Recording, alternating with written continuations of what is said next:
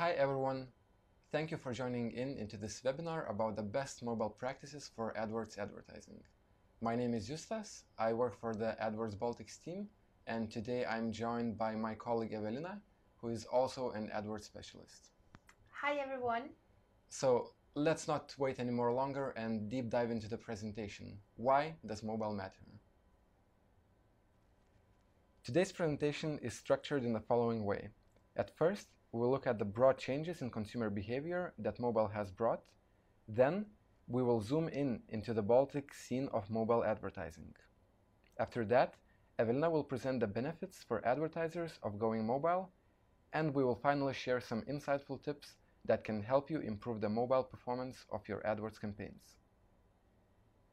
So, let's start off with the changes in the consumer mindset and behavior that were brought by the rapid mobile and smartphone emergence. Firstly, it is clear that the development of a smartphone has provided us with a tool which is much more than just a device. In the beginning of the 20th century, we used to have different devices, tools, and objects to perform various actions. One for listening to music, one for watching TV, reading news, playing games, checking the time, and so on. Today, all these tasks can be done using only one object, a smartphone. Apart from replicating multiple devices to perform ordinary actions, the mobile, with its effect on consumer behavior, has been a perfect place for new innovations to develop. The accessibility, simplicity, and ease of use that mobile provides allowed new businesses to emerge and change the way people think, spend their time, and interact with others. Let's now try to understand when consumers are actually browsing on their mobile phones. In the following graph, the mobile usage at different time periods during the day is depicted. Every day there are basically three levels of mobile activity: low, medium, and high at different sets of hours. The lowest mobile activity, as probably expected, is during the night, from 12 a.m. to 7 a.m. After that, it picks up a bit and is at a medium usage level till 5 p.m. This is the time when consumers become really active on their mobile devices, and the activity stays high till 12 a.m., reaching its peak at 8 p.m. Such an even distribution of mobile activity throughout the day can be effectively utilized by smart ad scheduling, or even dynamic pricing possibilities at different hours during the day. Now, let's have a look at how exactly consumers spend their time using their mobile devices. The main mobile user activity can be grouped into three types of user engagement: informational, practical, and entertainment. While some users primarily use their smartphones for leisure and recreational activities, the majority of them is actually involved in looking for information, either using the search engines or actively looking for different products or services information. As we will see further on in the presentation, this is an extremely important habit within the product purchasing path. In total, based on average European consumers, all the activities that users perform using their smartphones result in 150 looks at their phone per day, or more than 1.5 hours of active mobile use, something which gives advertisers a perfect chance to easily reach their targeted users. While mobile has become such a big part of consumers' lives, the users in turn have become much more demanding. That is why, in order to deliver as good customer experience as possible, the mobile content providers need to pay attention to what the mobile users value. That is, easy navigation on the phone and user friendliness, the possibility to reach the content in different locations and on the go, the ability to pay over the phone, and most importantly, the relevance of the content received. Doing all of this can highly improve the chances of converting customers or increasing their loyalty with your content. Let's now dive into the Baltic scenery of mobile advertising and the recent trends that have been observed. In the past 4 years, there was an extreme change in the reach of smartphone users across all three Baltic countries. On aggregate, the mobile phone internet user penetration grew by 33% every year. Even though the Baltics, except for Estonia, are still a bit behind the Western European countries, such growth will quickly allow Latvia and Lithuania to catch up with the most technologically advanced European markets, especially having in mind that the Western markets have almost reached their mobile maturity.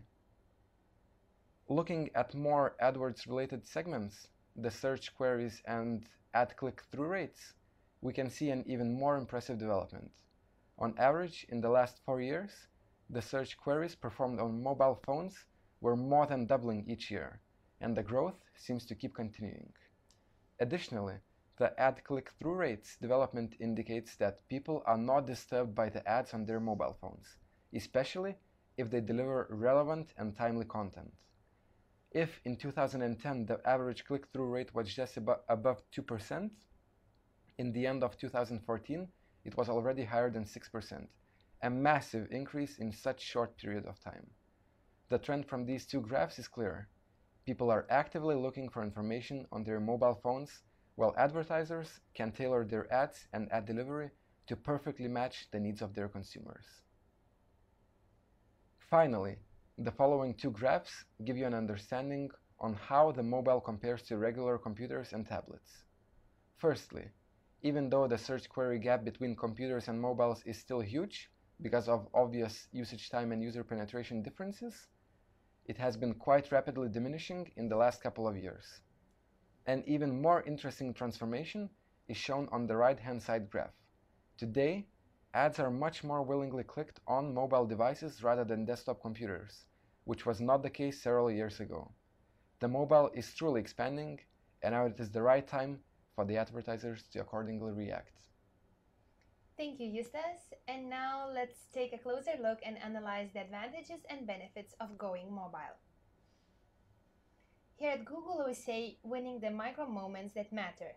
I want to know moment, I want to do moment, I want to go moment, and I want to buy moment. You or your clients have to be there on that micro moment when a potential customer is looking for you. Probably you have experienced this yourself, that many people search on the go, when they are on the bus, waiting in the queue, or even watching TV. So being present on mobile increases your chances to win the customer. Mobile helps you to capture customer whenever and wherever they are. They can be in the nature, in the office, late at night, or early in the morning. So I just presented the idea of winning the micro moments that matter. Once the customer intent is announced, let's say for a product, service, or additional information, there are multiple ways for search. Some people tend to do so on desktops, some people search on tablets or mobiles, but even 90% of our users use cross devices to search and reach for the final goal. It is also important to note that different devices are used for different purposes. Often we see that customers discover products or services on the phone while final purchase is being made on desktop. Thus, for some businesses, mobile is a tool to get customers' first attention, whereas for some businesses, like auto repair or locksmith, mobile is the crucial platform. If your car breaks down, most likely you will not have your computer, but you will definitely have your mobile phone. And this is the moment when you, as a business, need to be online and on the mobile in order that people would find you when it is needed. Another set of businesses that mobile is crucial is standardized businesses. When the competition is high and there is less differentiation between provided services, you need to be on the top of the search when customers are looking for you. Mobile could be very helpful for that, as the customers do not compare standardized services for a long time period. After hearing Gusta's part about the changes in the search trends, customer behavior, and Baltic specifics, and having in mind the micro moments narrative, we can shortly describe what steps should be taken to be successful with the mobile advertising. Here you can see 4 main pillars that are essential for a success. Let's take a closer look to each of them.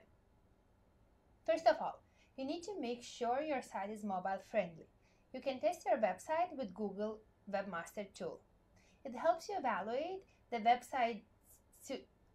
if the website is suitable for mobile phones and point out the issues that make a website mobile unfriendly.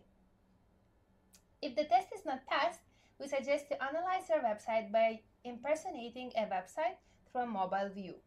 Go to your site, click on the right button and choose the choice Inspect element. After that, click on the mobile icon in the upper page, and in the left corner you can choose different devices. Finally, you see how your site would look like on mobile. If needed, exclude certain devices through AdWords campaign settings. Secondly, or the second pillar, is about your advertising campaign's goals. First of all, you have to identify these goals. It can vary from driving awareness, increasing calls, mobile commerce, or app downloads. For every campaign goal, you have to adjust your campaign settings, targeting methods, and campaign features. For instance, in order to increase mobile calls, you could create call-only ads. For app installs, the best scenario is to show your ads on the other mobile applications, Google Play or Apple Store, where the system eventually learns where you get the most installs. Furthermore, ad position topic. You should optimize your campaign so that your mobile ads would be placed for first or the second position, as the mobile screen is much smaller and people tend to press on the first search outcome. And lastly, the tracking part. You should upgrade your analytics code so that you could collect additional data. Later in the analytics account, you could actually see device overlap section, which shows how many devices are used to access the content. Device path section, which shows the last 5 devices used before a conversion, and acquisition device section, which reflects the relationship between acquisitions and conversions. In the comment section below the webinar, you can see all the necessary links for upgrading the code and tracking cross-devices user behavior. That is it for this time. Thank you for joining. Stay tuned for the upcoming mobile webinars, and see you next time. Goodbye. Bye.